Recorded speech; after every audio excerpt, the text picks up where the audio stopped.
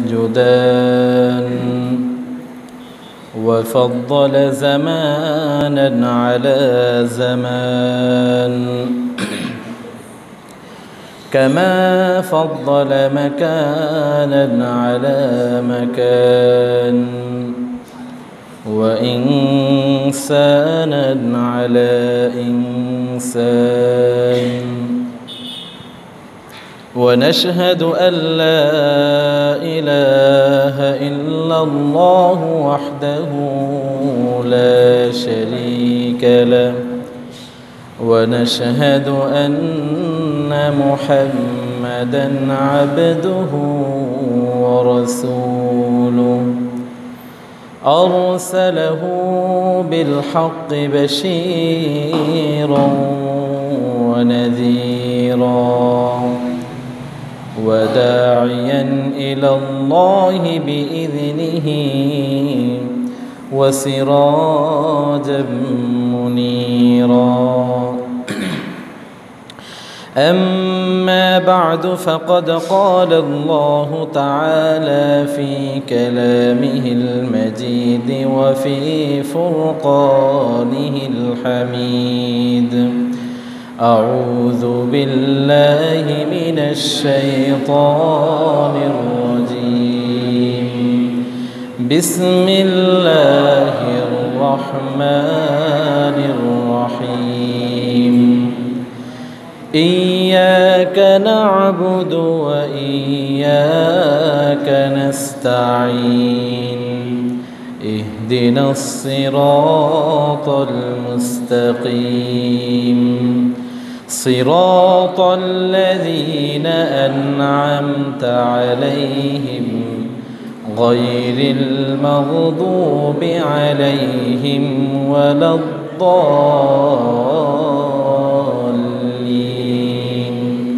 آمين صدق الله العظيم إن الله وملائكته يصلون على النبي يا أيها الذين آمنوا صلوا عليه وسلموا تسليما اللهم صل على سيدنا مولانا محمد وعلى آل سيدنا مولانا محمد اللهم صل على سيدنا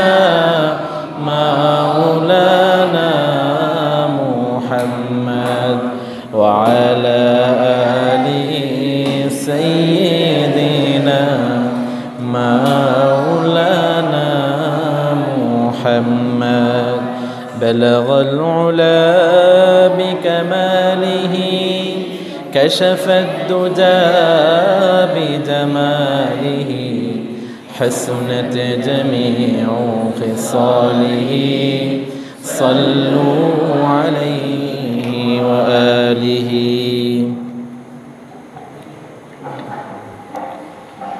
উপস্থিত সম্মানিত মুসল্লিয়ানে কেরাম মুরব্বিয়ানে আজম আমার যুবক ভাইয়েরা আল্লাহ পাক রব্বুল আলামিনের নিকট লাখো কোটি শুকরিয়া যে আল্লাহ পাক রব্বুল আলামিন আমাদেরকে সপ্তাহের শ্রেষ্ঠতম রজনীতে মসজিদে এসে বসার মতো তৌফিক দান করেছেন তাই সকলে বলে আলহামদুলিল্লাহ।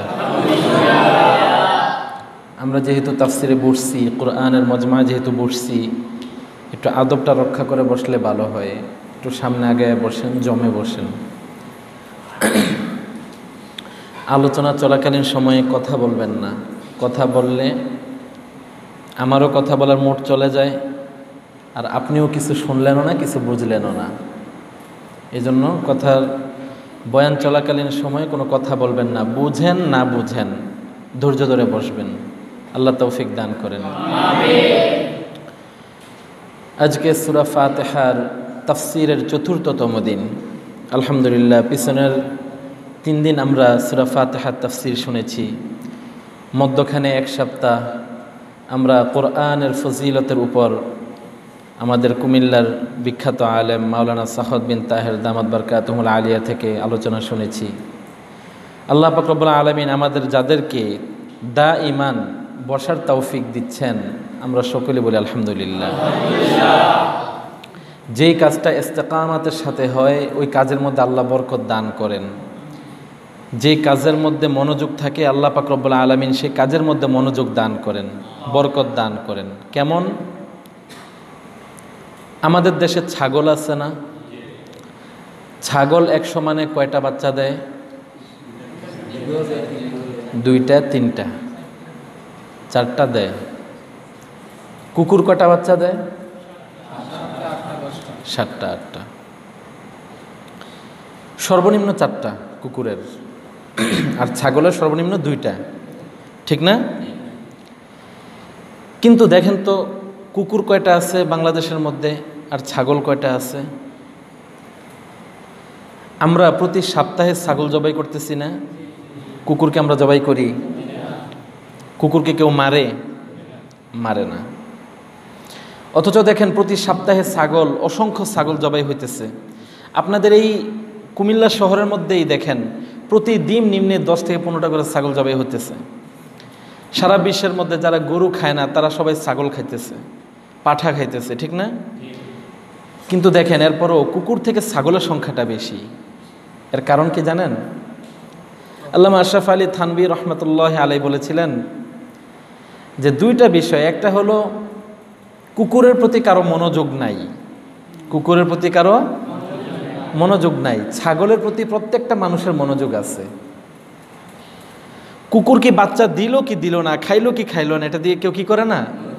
লক্ষ্য করে না। আবার কুকুর দেখভাল করার জন্য কেউ নিজের সময় নষ্ট করে না। কিন্তু ছাগলকে লালন পালন করার জন্য একটা মানুষ সকাল থেকে সন্ধ্যা অবধি খাটে। ছাগলটা খাইলো কি না, সে যদি খাইতে না পারে বোতলের মধ্যে দুধ নিয়ে ছাগলটাকে অনেক আদর করে যত্ন করে খাওয়ায়, ঠিক না? এই যে যত্ন করে খাওয়ায়, এই যত্নের কারণে আল্লাহ পাক রব্বুল আলামিন এর মধ্যে বরকত নাজিল করেন। যার কারণে প্রতি সপ্তাহে, প্রতি মাসে, প্রতিদিন জবাই করার পরও ছাগলের সংখ্যার কোনো কমতি নাই। কিন্তু কুকুরের বাচ্চা এত বেশি হওয়া সত্ত্বেও তার মধ্যে কি নাই? কোনো বরকত নাই। গরু কয়টা বাচ্চা দেয়? একটা। গরুর বাচ্চার কমতি আছে? আপনি চিন্তা করে দেখেন, একটা গরু থেকে মাত্র একটা বাচ্চা আসে।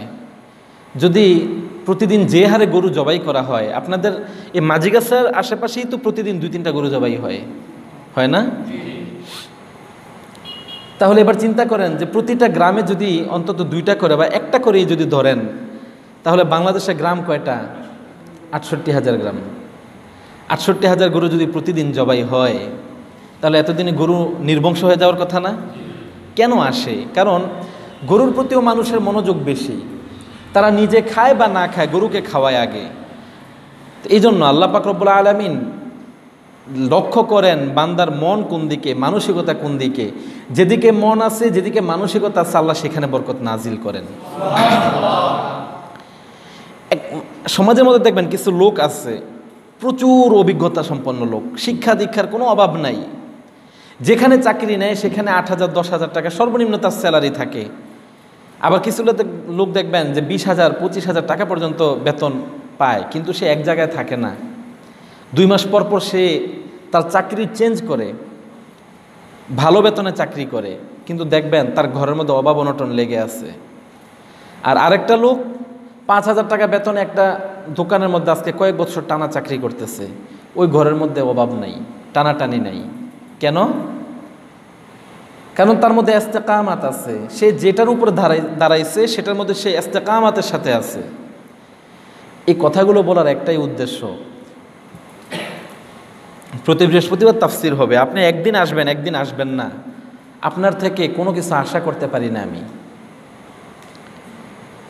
আপনি কোরআন শরীফের ক্লাস হবে আগামীকাল থেকে, আপনি একদিন আসলেন একদিন আসলেন না, সপ্তাহে 7 দিন থেকে 2 দিন আসলেন, 5 দিন আসলেন না, 1 বছর পরে ওই যেই লাউ সেই কদু।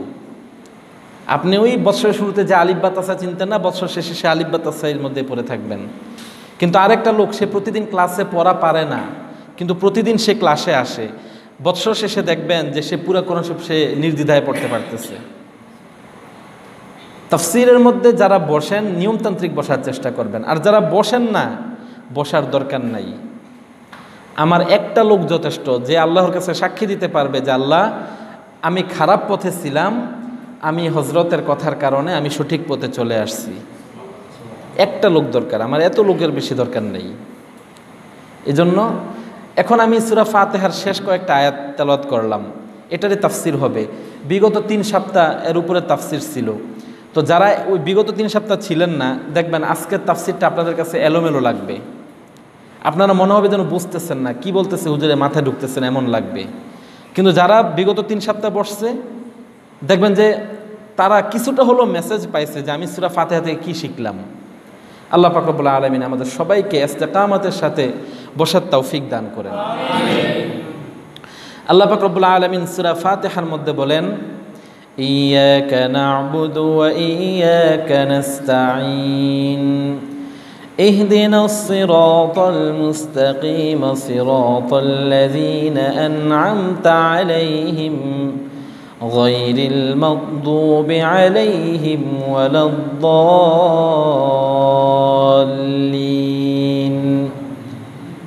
সূরা ফাতিহার মধ্যে আল্লাহ যা বলছেন বান্দার হয়ে বলছেন। কার হয়ে? বান্দার হয়ে। উদাহরণ দেই কেমন?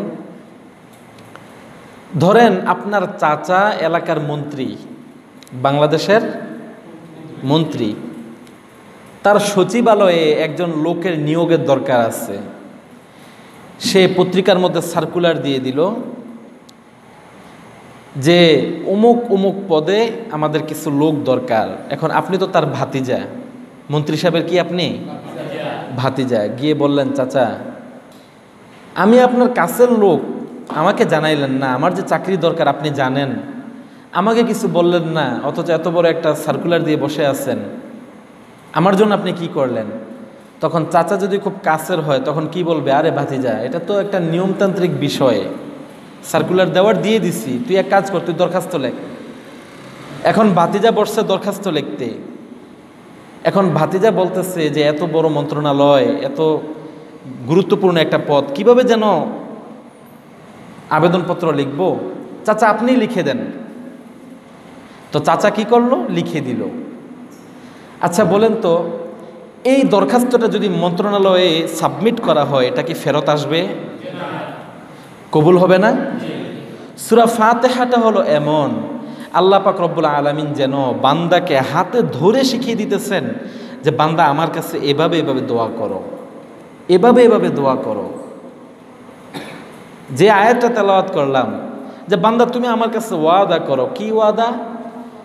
ইয়াকা না'বুদু ওয়া ইয়াকা নাস্তাঈন, ও আমার রব, ও আমার মালিক, পৃথিবীর মধ্যে যতদিন বাঁচবো, যতদিন আমার হায়াত থাকবে, ইয়াকা না'বুদু আমি তোমারই ইবাদত করব, ওয়া ইয়াকা নাস্তাঈন আর যখন আমার কোনো সাহায্যের প্রয়োজন হবে, যখন আমি কোনো বিপদে পড়ে যাব, যখন কোথাও আমার সমস্যা হয়ে যাবে, তো আমি তোমার নিকট সহযোগিতা কামনা করব।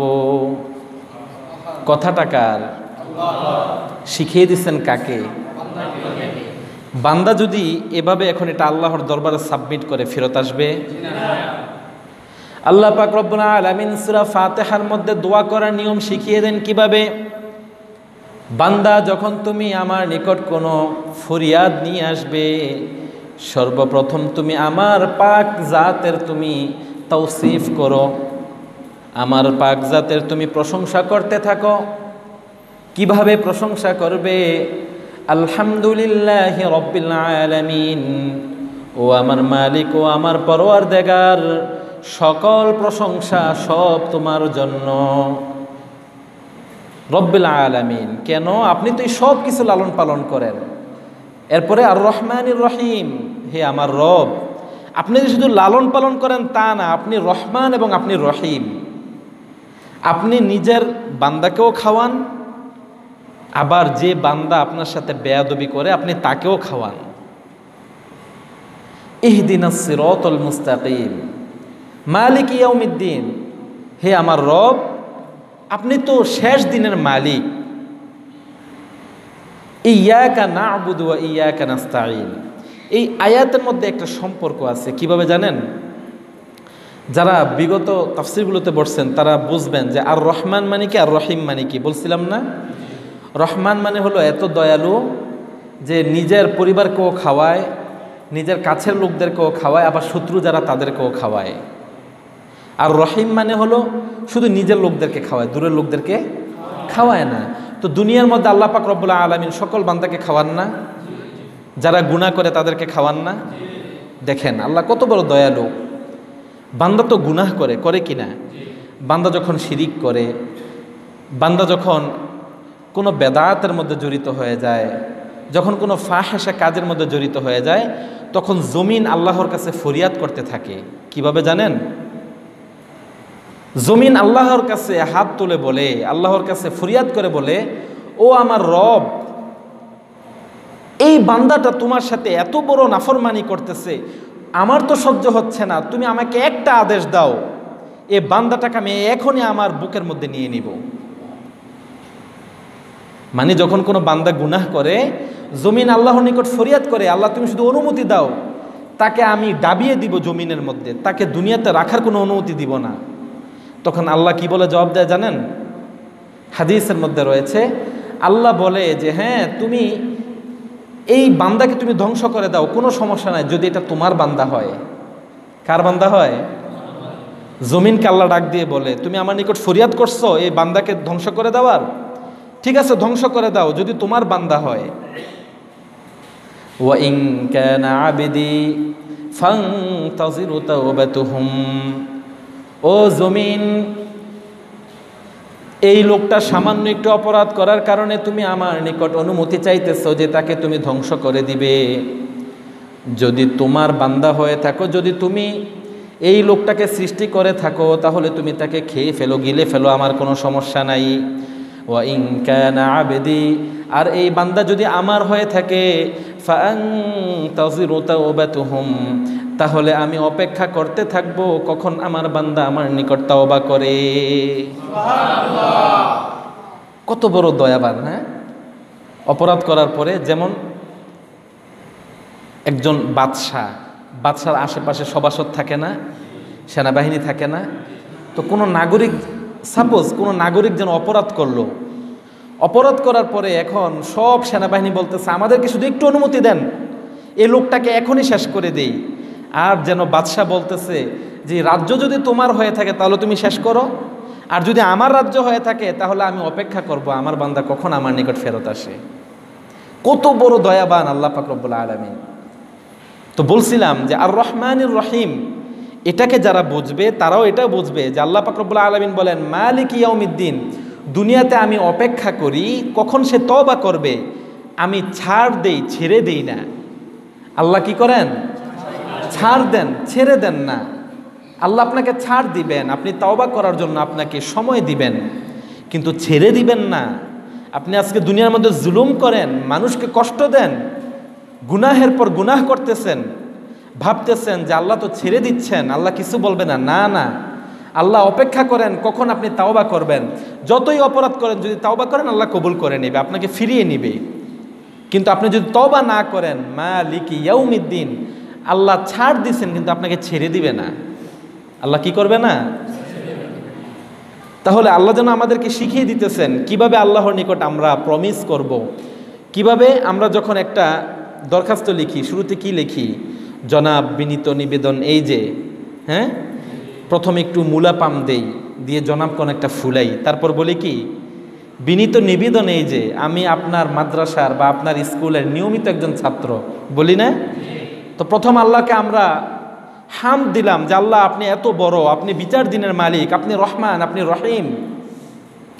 এবার নিজের একটু ওজোর খাই করে, কিভাবে?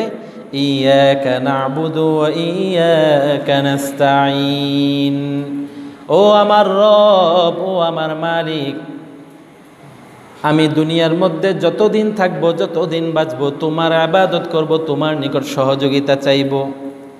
এটাকে ওয়াদা না? ওয়াদা কি না? গত সপ্তাহ বলেছিলাম যে ইয়াকা না'বুদু এটার গভীরতা কতটুকু, ওয়া ইয়াকা নাস্তাঈন এটার গভীরতা কতটুকু আমি খুব বিশদভাবে আলোচনা করেছিলাম। ইয়াকা না'বুদু যে আল্লাহ তোমার শুধু ইবাদত করব, এর ফাঁকে যে আসে আমি কারো কাছে আমার মাথাকে ঝুঁকাবো না। আমরা সূরা ফাতিহার মধ্যে আল্লাহর সাথে কি করি? ওয়াদা করি যে যতবার তোমাকে সিজদা করার দরকার তোমাকেই করব, কিন্তু তুমি ছাড়া আর কাউকে কি করব না।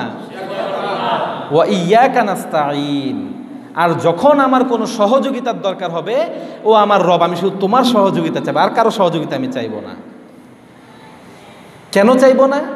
কোরআনে কারীমের মধ্যে আল্লাহ পাক রব্বুল আলামিন বলেন, ওয়া ইয়ামসাসকাল্লাহু বিদুররিন ফালা কাশিফা লাহু ইল্লা হু। ও আমার বান্দা, দুনিয়ার মধ্যে বেঁচে থাকতে যখন তুমি কোনো বিপদে পড়ো, যখন তোমার উপর কোনো বিপদ চলে আসে, জেনে রাখো ইয়ামসাসকাল্লাহু বিদুররিন ফালা কাশিফা লাহু ইল্লা হু। যত বিপদ বলো, যত প্রতিবন্ধকতা বলো, সব আমি আমার রবের পক্ষ থেকে আসে। ফালা কাশিফা লাহু ইল্লা হু, আর তোমার কোনো বিপদ, তোমার কোনো সমস্যা আল্লাহ ব্যতীত আর কেউ সরাতে পারবে না।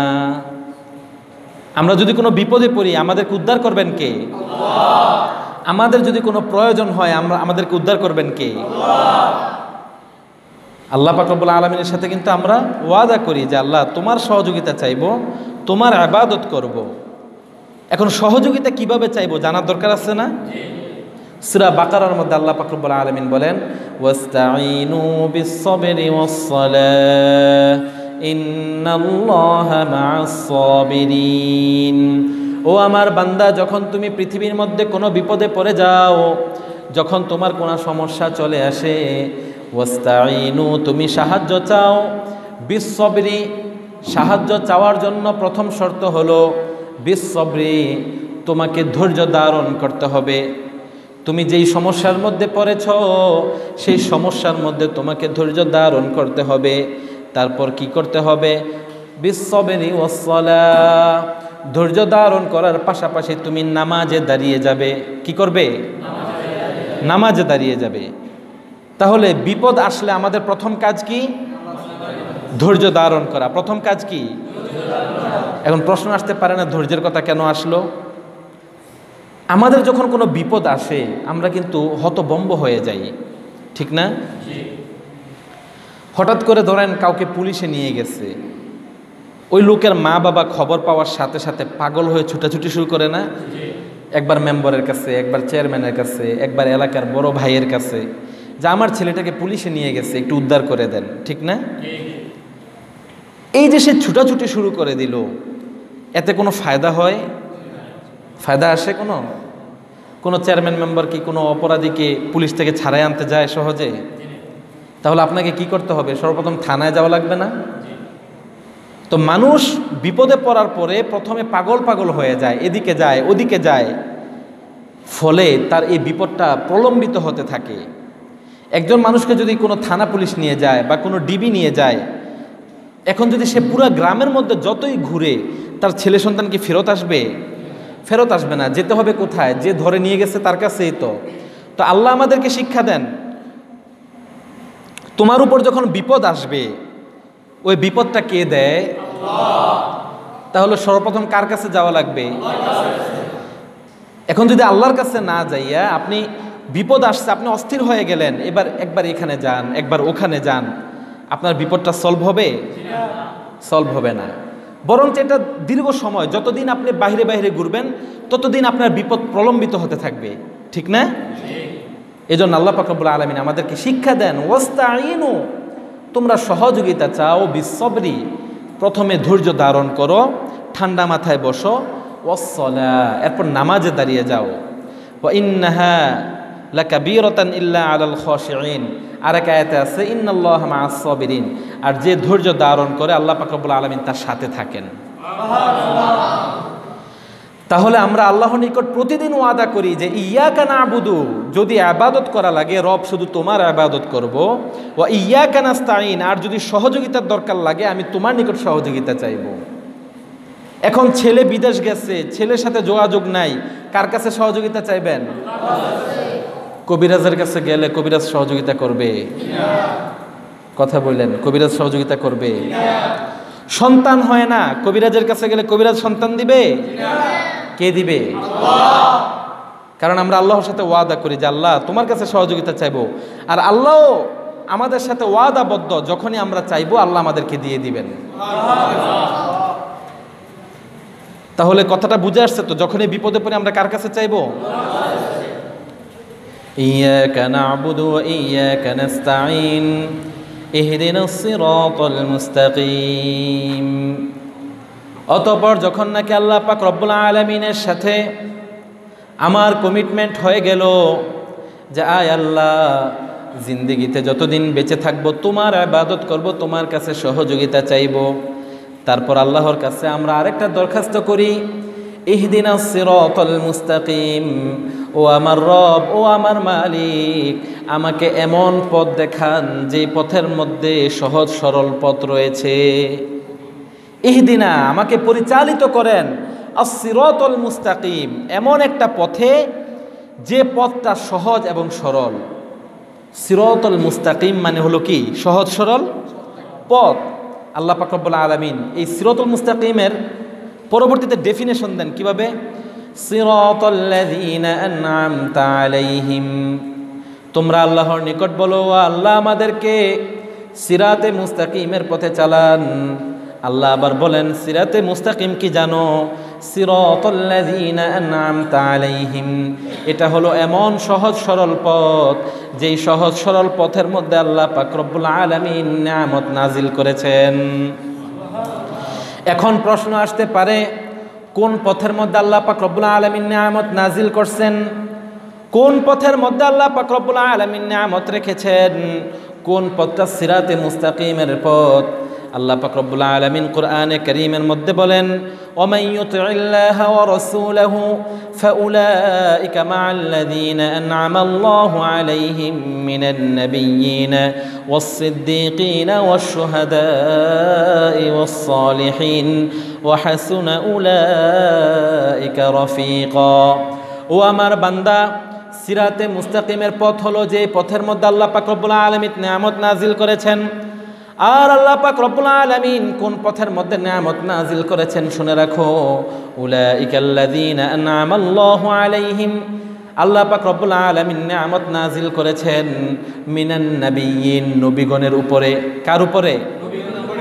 মিনান নাবিয়্যিন, আল্লাহ নিয়ামত নাজিল করেছেন এক নম্বরে নবীদের উপরে, ওয়াস-সিদ্দীকিন, দুই নম্বর হলো যারা সিদ্দীকিন তাদের উপরে, তিন নম্বর হলো ওয়াশ-শুহাদা, ওই সমস্ত লোক যারা আল্লাহর পথে গিয়ে শহীদ হয়েছে, আল্লাহ পাক রব্বুল আলামিন তাদের উপর নিয়ামত নাজিল করেছেন।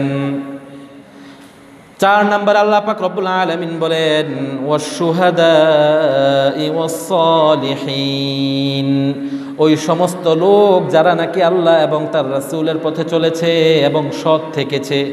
কি থেকেছে? ওয়া মান ইউতি'িল্লাহা ওয়া রাসূলাহু, ওই সমস্ত ব্যক্তি যারা আল্লাহকে অনুসরণ করেছে এবং যারা নবীকে অনুসরণ করেছে, ফাউলাইকা মা'আল্লাযীনা আন'আমা আল্লাহু আলাইহিম মিনান নাবিয়্যিনা ওয়াস-সিদ্দীকিন, শুনে রাখো শুনে রাখো, এই সমস্ত লোকদেরকেও আল্লাহ নিয়ামত নাজিল করে দিবেন। আল্লাহ কি বলেন? ওয়া মান ইউতি'িল্লাহ, যে আল্লাহকে অনুসরণ করে, ওয়া রাসূলাহু, এবং তার রাসূলকে অনুসরণ করে, ফাউলাইকা, আল্লাহ সুসংবাদ দেন যে তারাও মা'আল্লাযীন, ওই দলের অন্তর্ভুক্ত, আন'আমা আল্লাহু আলাইহিম, যেই দলের মধ্যে আল্লাহ নিয়ামত নাজিল করেছেন। যে দলের মধ্যে আল্লাহ কি করেছেন? নিয়ামত নাজিল করেছেন। কাদের উপর নিয়ামত নাজিল করেছেন? চার শ্রেণীর ব্যক্তির উপর আল্লাহ নিয়ামত নাজিল করেছেন। কয় শ্রেণীর ব্যক্তির উপর? এক নাম্বার নবিয়্যিন, সকল নবীর উপর আল্লাহ পাক রব্বুল আলামিন কি দিয়েছেন? নিয়ামত নাজিল করেছেন। দুই নাম্বার সিদ্দীকিন। সিদ্দীকিন মানে কারা? আল্লাহ পাক রব্বুল আলামিন প্রথম কাদের নাম বলছেন? নবিয়্যিন। এই নবীগণকে যারা সত্যায়িত করেছে তারা হলো সিদ্দীকিন। সত্যায়িত কাকে বলে বুঝেন? আল্লাহর রাসূল যেটা বলছে সেটাই মেনে নিছে।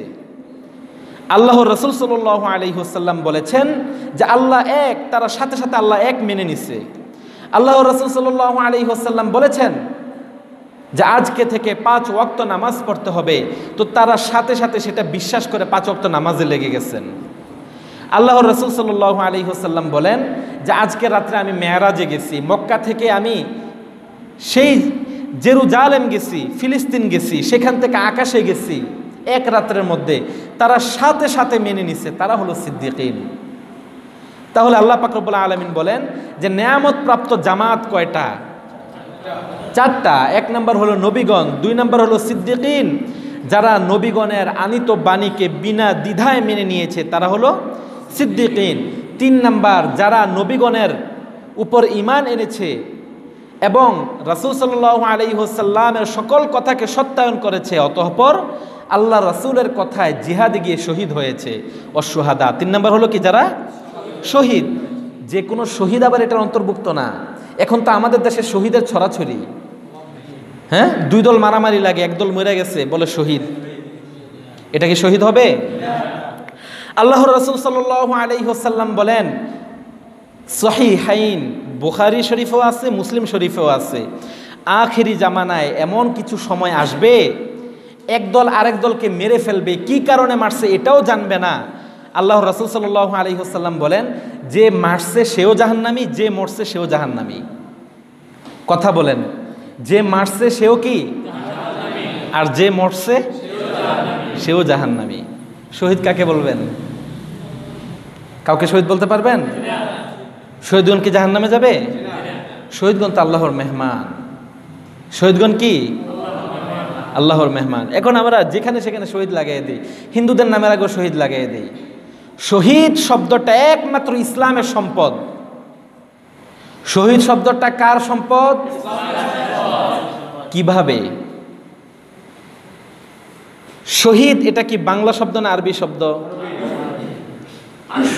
কথা বলেন, শহীদ এটা কি শব্দ? আরবি শব্দ। এটা কোরআন শরীফের মধ্যে আল্লাহ পাক রব্বুল আলামিন ব্যবহার করেছেন কি করেন নাই? কাদের ক্ষেত্রে ব্যবহার করেছেন? যারা আল্লাহর রাস্তায় গিয়ে দ্বীন বুলন্দের জন্য শহীদ হয়েছেন, আল্লাহ তাদেরকে শহীদ বলেছেন। তাহলে শব্দটা আরবি, আরবি কি মুসলমানদের সম্পদ না? রাসূল সাল্লাল্লাহু আলাইহি ওয়াসাল্লাম বলেন, আহিব্বুল আরব লিসালাসাতিন ফাইন্নী আরবিয়্যুন ওয়া কালামুল্লাহি আরবিয়্যুন ওয়া লুগাতু আহলিল জান্নাতি আরবিয়্যুন। আল্লাহর রাসূল সাল্লাল্লাহু আলাইহি ওয়াসাল্লাম বলেন, তোমরা আরবি ভাষাকে মহব্বত করো। কেন জানো? আমি আরবি। সুবহানাল্লাহ বলেন না? আল্লাহর রাসূল কি? কোরআন শরীফ কি? জান্নাতের ভাষা কি? তাহলে আরবিটা কার সম্পদ? মুসলমানদের সম্পদ। কার সম্পদ? আরবির শব্দ শহীদ কার সম্পদ? এটা মুসলমানের সম্পদ। আর শহীদ কাকে বলে? ইসলাম আসার আগে শহীদ শব্দের ব্যবহার ছিল? দেখাতে পারবেন? ইসলাম আসার পরে শহীদ শব্দের ব্যবহার শুরু হয়। আর ব্যবহারটা কে করেছেন? স্বয়ং আল্লাহ। তাহলে এই শহীদ শব্দটা একান্ত মুসলমানদের সম্পদ, যার তার নামের আগে শহীদ লাগানো যাবে না। এখন দেখা যায় শহীদ বীরেন্দ্রনাথ দত্ত। আমি ইন্ডিয়াতে গেছিলাম, কলকাতার মধ্যে এমন অসংখ্য সড়ক আছে হিন্দুদের নামের আগে খ্রিস্টানদের নামের আগে শহীদ লিখে রাখছে, মুসলমানদের থেকে ধার নিয়ে চলে। তো যাই হোক, কথা এটা না। তাহলে আল্লাহর পাক রব্বুল আলামিন কয়টা দলের উপর নিয়ামত নাজিল করেছেন? 1 নাম্বার হলো কারা? নবীগণ। 2 নাম্বার কারা? 3 নাম্বার কারা? 4 নাম্বার কারা? সলিহিন। সলিহিন কারা? তাফসীরে ইবনে কাসীরের মধ্যে লেখা আছে, সলিহিন মানে হলো ওই সমস্ত লোক যারা কোরআন জানে, হাদিস জানে, তার উপর আমল করে, বড় ধরনের পাপ কাজ থেকে বিরত থাকে।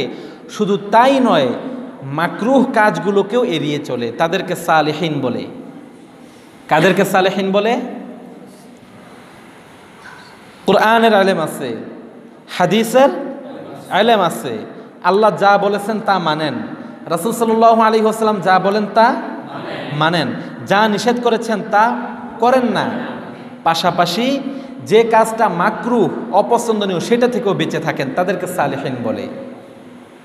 তাহলে আল্লাহ পাক রব্বুল আলামিন এই 4 জামাতের উপর কি দিয়েছেন? নিয়ামত দিয়েছেন। তো কথাটা কোথা থেকে আসলো যে আমরা আল্লাহ পাক রব্বুল আলামিনের নিকট আমরা আবেদন করি ইহদিনাস সিরাতাল মুস্তাকিম, হে আমার রব আমাদেরকে সিরাতে মুস্তাকিমের পথে চালান। আর সিরাতে মুস্তাকিমের পথ কোনটা? সিরাতাল্লাযীনা আন'আমতা আলাইহিম, এমন পথ যে পথের মধ্যে যারাই গেছে তারাই নিয়ামত প্রাপ্ত হয়েছে। আর কারা নিয়ামত প্রাপ্ত হয়েছে? 4 দল, নবীগণ, সিদ্দিকগণ, শহীদগণ, সালেহগণ। এবার আসেন আরেকটা ব্যাখ্যা। নবীগণ ঠিক আছেন, নবী মানে হলো আল্লাহ যাদেরকে প্রেরণ করছেন সবাই কি নবী। 2 নম্বর হলো সিদ্দিকিন। সিদ্দিকিন মানে কোন মুফাসসিরগণ বলেন যে যারা নাকি সত্যায়ন করে। কিভাবে সত্যায়ন করে? যে আল্লাহ এবং তার রাসূল যা বলছে সেটাকে তারা শোনার পর সেটাকে কি করে? মেনে নেয়। সত্য হিসেবে কি করে নেয়? মেনে নেয়।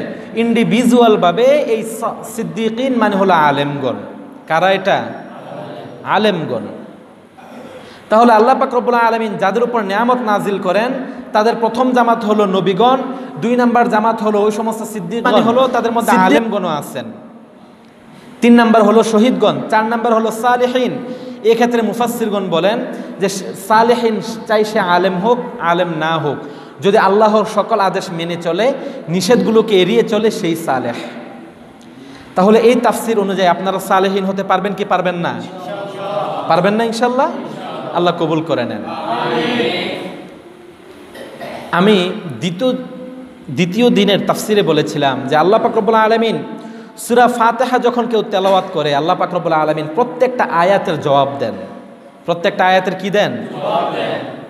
বলেছিলাম قال رسول الله صلى الله عليه وسلم إذا قال العبد اهدنا الصراط المستقيم صراط الذين أنعمت عليهم غير المغضوب عليهم ولا الضالين قال الله عز وجل هذا ما سئل لعبدي رسول صلى الله عليه وسلم বলেন বান্দা যখন বলে ইহদিনাস সিরাতাল মুস্তাকিম এবং আয়াতের শেষ পর্যন্ত বলে আল্লাহ পাক রব্বুল আলামিন আরশে আজিম থেকে জবাব দেন হাযা মা সুইলা লিআবদি, ফেরেশতারা তোমরা সাক্ষী থাকো আমার বান্দা যা চায় আমি তা দিয়ে দিব। সুবহানাল্লাহ। আমার বান্দা যা চায় তাহলে এখানে আল্লাহ তো ওয়াদা করছেন যে আমরা যা চাই তা দিবে। এখানে একটা প্রশ্ন আসে কি, আমরা আল্লাহর নিকট চাই আল্লাহ আমাদেরকে ইহদিনাস সিরাতাল মুস্তাকিম সঠিক পথে চালাও, আল্লাহও বলছেন যে হ্যাঁ তুমি যা চাইছো তা দিয়ে দিব। তাহলে হুজুর পৃথিবীর মধ্যে এত দল এত মত, তাহলে আমি যে দলে আছি এটাই কি সঠিক? প্রশ্ন আসতে পারে না? কারণ আল্লাহ আমাকে ওয়াদা দিচ্ছেন আমি যা চাইবো তা আল্লাহ দিবেন। আমি আল্লাহর নিকট চাইছি যে আল্লাহ আমাকে সঠিক পথে চালাও, তো আল্লাহ বলছেন যে হাযা মা সুইলা লিআবদি, যে আমার বান্দা যা চাইছে আমি দিয়ে দিলাম। তাহলে আমি আল্লাহর নিকট চাইছি আল্লাহ আমাকে সহজ সরল পথে চালাও। এখন আমি এই সহজ সরল পথে আসি, মানে আমি একটা পথে আসি। এখন আমার পথ ছাড়াও তো আরও 10টা পথ আছে, তাহলে কি শুধু আমারটা ইহদিনাস সিরাতাল মুস্তাকিম আর বাকি সব ভ্রান্ত? প্রশ্ন আসে না? আসে কি না? দেখেন এখানে ভ্রান্ত হওয়ার পথভ্রষ্ট হওয়ার কোনো সুযোগ নাই। আপনি দরখাস্ত লেখছেন, যদি যেখানে দরখাস্ত জমা দেওয়ার কথা ওখানে দরখাস্ত জমা না দেন, আপনার দরখাস্ত অ্যাকসেপ্ট হবে? আপনার অ্যাপ্লিকেশনের মধ্যে আপনি যে জিনিসটা চাইছেন ওই জিনিসটা আপনি পাইবেন? এখন বিদ্যুৎ দরকার, আমাদের এই এলাকায় ভোল্টেজের সমস্যা, ঠিক না? মাইকে বলে ফেললাম, সমস্যা নেই তো আবার। আমাদের ভোল্টেজের সমস্যা, তো আমরা একটা দরখাস্ত লিখলাম, এটা জমা দেওয়া লাগবে বিদ্যুৎ অফিসে। এখন আমি এটা নিয়ে জমা দিলাম পানি সম্পদ অফিসে। কোথায় জমা দিলাম? বিদ্যুৎ ঠিক হয়ে যাবে? ঠিক হবে? ঠিক তেমনই ভাবে প্রতিদিন নামাজ পড়ি, নামাজের মধ্যে প্রতিদিন দরখাস্ত করি, কিন্তু দরখাস্তটা জায়গা মতো দিতে পারি না।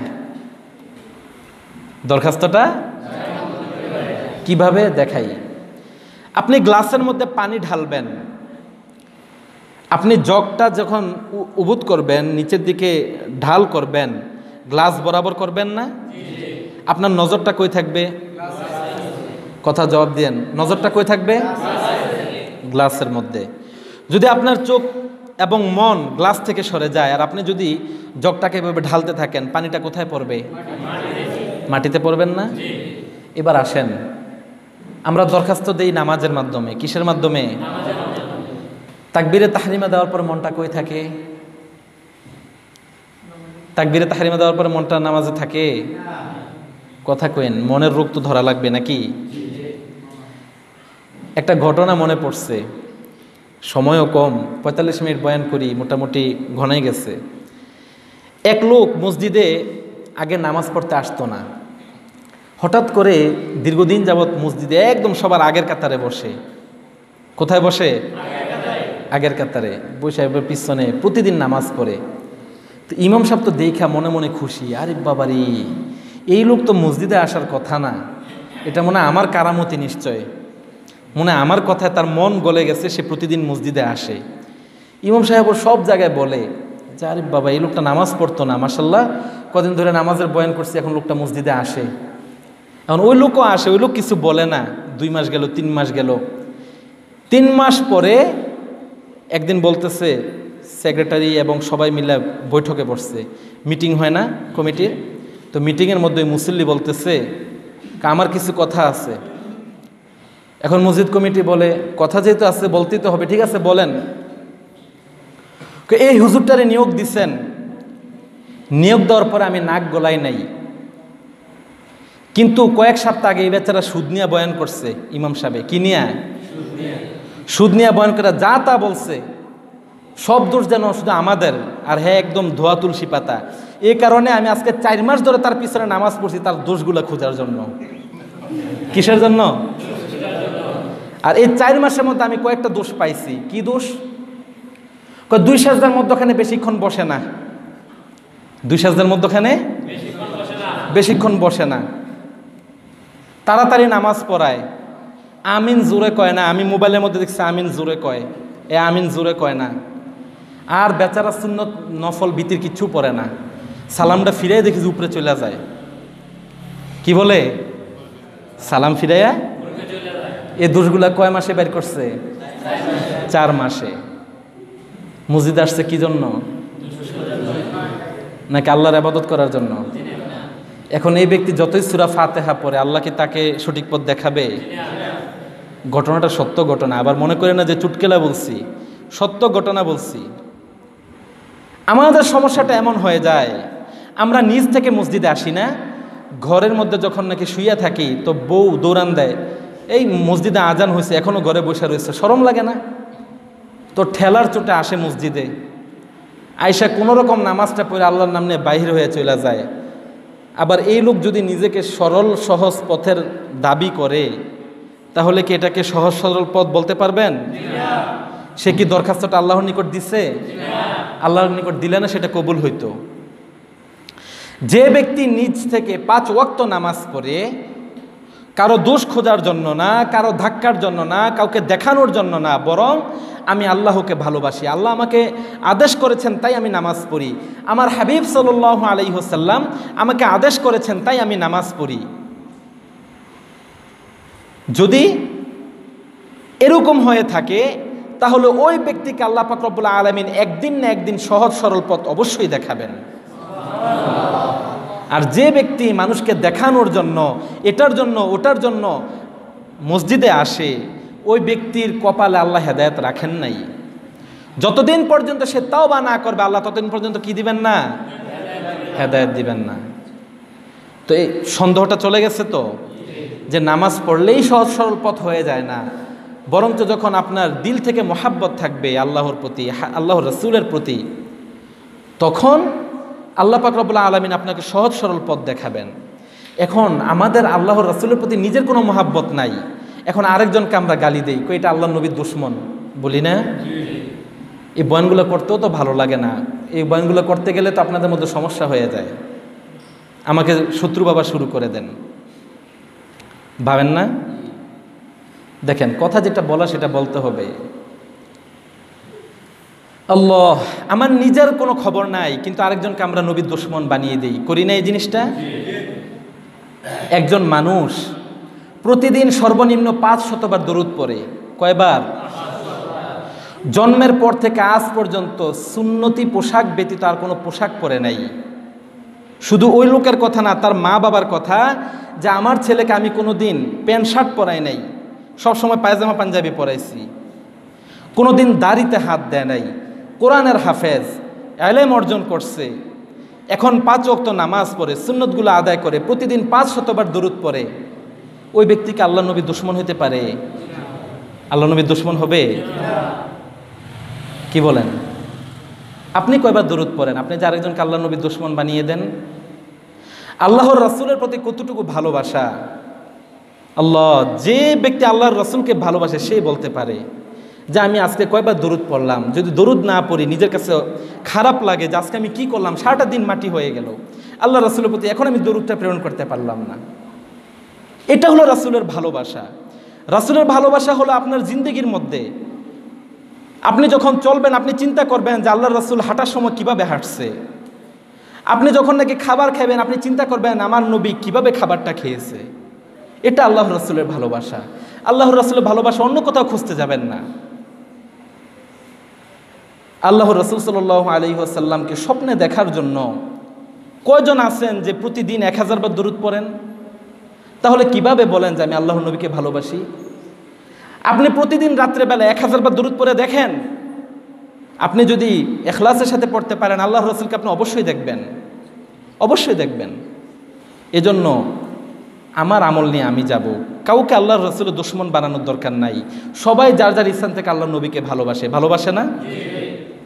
তো যে কথা বলতেছিলাম যে আল্লাহ পাক রব্বুল আলামিনের সাথে আমরা বলি ইহদিনাস সিরাতাল মুস্তাকিম, আয় আল্লাহ আমাদেরকে সহজ সরল পথ দেখাও।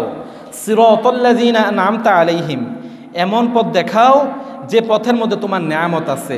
আর আল্লাহ বলেন যে আমি নেয়ামত দিছি 4 দলের লোকের উপরে।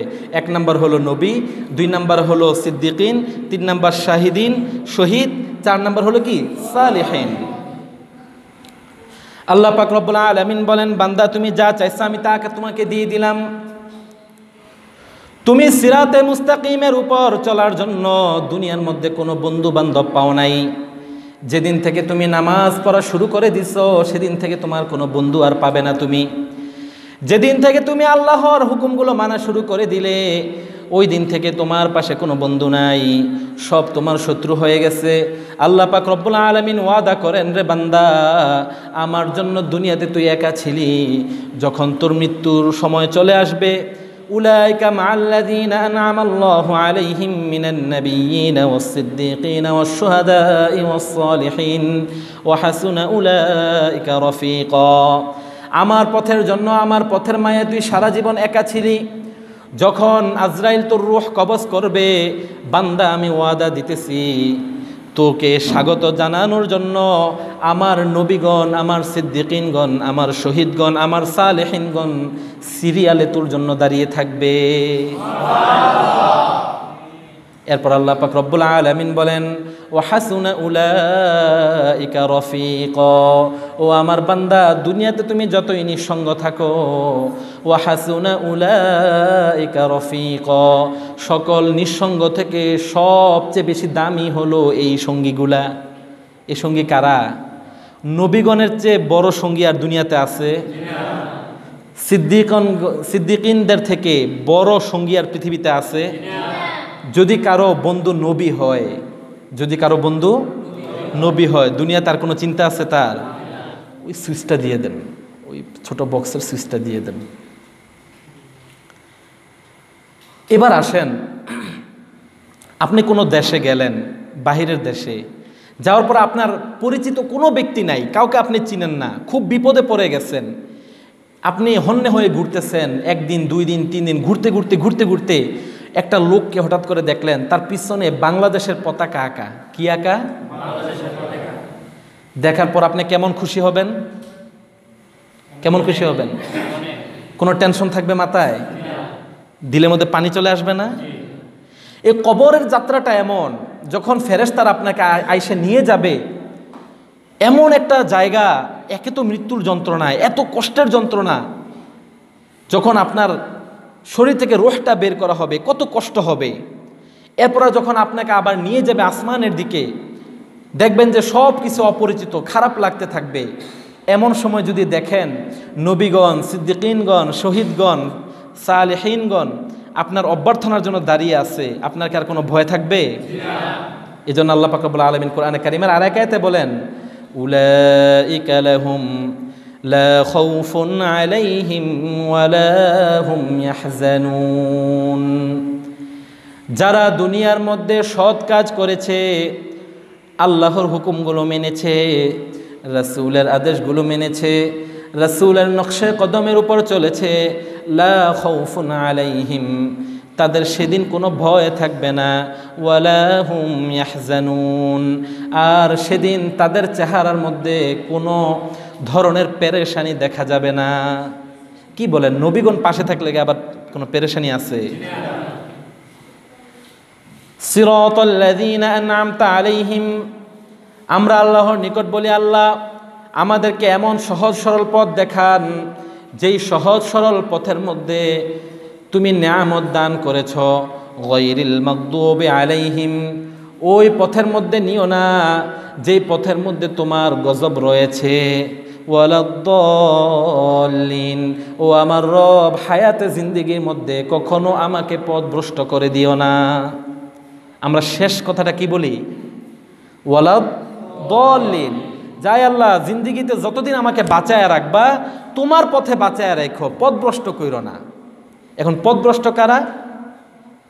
আল্লাহ পাক রব্বুল আলামিন বলেন, ওয়া গাদিবাল্লাহু আলাইহিম ওয়া লা'নাহুম ওয়া আ'আদ্দা লাহুম জাহান্নাম ওয়া সাআত মাসীরা। ওই সমস্ত লোক, রিজালুন লা তুলহিহিম তিজারা ওয়ালা বাইউন আন যিকরিল্লাহ, ওই সমস্ত লোক যাদের দুনিয়ার কাজ কারবার তাদেরকে নামাজ থেকে ফিরায় রাখে, রোজা থেকে ফিরায় রাখে, আল্লাহর জিকির থেকে ফিরায় রাখে, আল্লাহর ইবাদত করে না।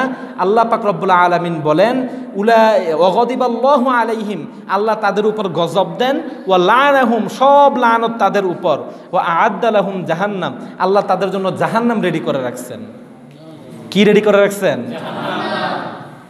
তো এই জাহান্নামে যাওয়ার মতো শক্তি কি আমাদের আছে? সহ্য করতে পারবো? পারবো না। এই জন্য আমাদের কি করতে হবে? সিরাতাল মুস্তাকিম, সহজ সরল পথে চলতে হবে। কি করতে হবে? সহজ সরল পথে চলতে হবে। সূরা ফাতিহার শেষ অংশ হলো আমিন। শেষ অংশ কি? আমিন। রাসূল সাল্লাল্লাহু আলাইহি ওয়াসাল্লাম বলেন, যখন কেউ সূরা ফাতিহা পাঠ করে, আসমান জমিনের সকল ফেরেশতা সূরা ফাতিহার পরপর আমিন বলে সুপারিশ করে। সুবহানাল্লাহ বলবেন না?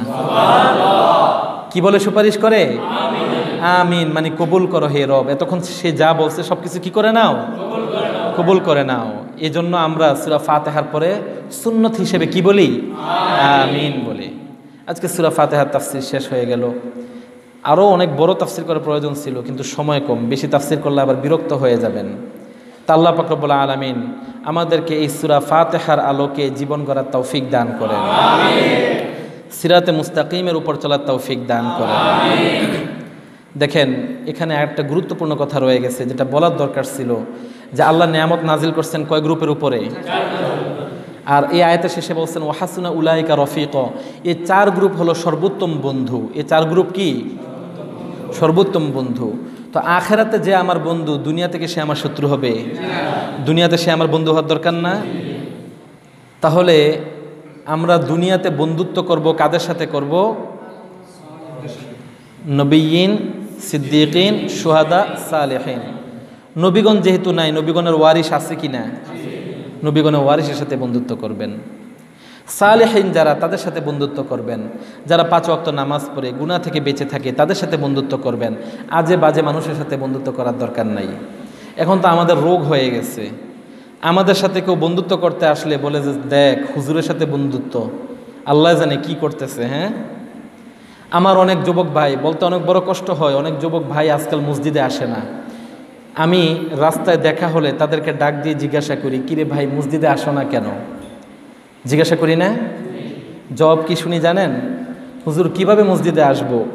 মসজিদে আসলে কতজন কত রকম কথা বলে। মসজিদে আসলে কাউকে কথা বললে ঈমান থাকবে? ওয়ামান আযলামু মিম্মান মানাআ মাসাজিদাল্লাহ আন ইউযকারা ফীহা ইসমুহু ওয়া সাআ ফী খারাবিহা। আল্লাহ পাক রব্বুল আলামিন বলেন, ওই ব্যক্তির মতো জালেম আর কে আছে যে মসজিদে যাওয়ার মানুষকে বাধা প্রদান করে। এজন্য আমার যুবক ভাইদেরকে বলি, মসজিদে আসবেন, সব কিছুর শেষে একমাত্র মসজিদ আছে। মসজিদ ছাড়া আর কি নাই? কিছু নাই। আমার সাথে বন্ধুত্ব করার দরকার নাই, মসজিদে আইসেন, 5 ওয়াক্ত নামাজ পড়েন।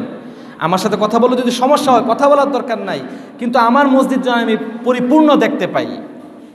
এত বড় মসজিদ, 5 কাতার জামে মসজিদ, পুরা মসজিদ খালি থাকে। কি বলেন, এগুলো আল্লাহর কাছে বদদোয়া করে না? মসজিদটা এত কষ্ট করে, এতগুলো মানুষ টাকা দিয়ে মসজিদটা করছেন, আপনার টাকাই তো আপনার বিরুদ্ধে বদদোয়া করতেছে যে আল্লাহ আমাকে দিয়ে এত বড় মসজিদ করাইছে, কিন্তু এখন সে মসজিদে আসে না, বদদোয়া করে না? এজন্য নামাজে আসবেন। আমার মা বোনদের নিকটও আবেদন থাকবে যে ঘরের মধ্যে কোনো পুরুষ শোয়া রাখবেন না, নামাজের সময় হলে ঠেলা মসজিদে পাঠাই দিবেন। কারণ জাহান্নামে একা বাঁচবেন, জাহান্নাম থেকে একা জান্নাতে যাবেন এমনটা হয় না, সবাইকে নিয়ে জান্নাতে যেতে হবে। কি বলেন? আল্লাহ পাক রব্বুল আলামিন কবুল আর মঞ্জুর করে নেন। বন্ধ করেন।